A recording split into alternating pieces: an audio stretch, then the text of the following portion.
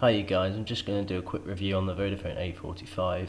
Purchased it in the UK, paid £80 for it. 3.2 megapixel camera, brushed stainless steel around the edge, so it gives it a bit of weight and a bit of, nice look to it. It was on 2.1 when I bought it, 2.1 Eclair, and now I've had my hands on it. I've managed to update it up to 2.2. I'm trying to put 2.3 on there, but Gingerbread don't have none of it on this phone, so as far as that goes, that's a no-no. If anybody has put Gingerbread on a Vodafone 845, please let me know and please comment.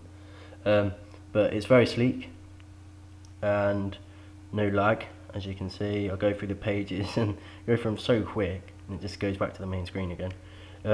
I've also got a PSX for Droid emulator on here, also known as the PSX PlayStation 1. That allows me to play like Crash Bandicoot, the old Grand Theft Autos, etc, etc on this phone.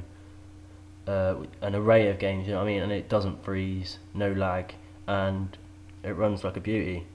This phone's currently been overclocked and is running at 710 megahertz. To show you guys, there, that is running on 710.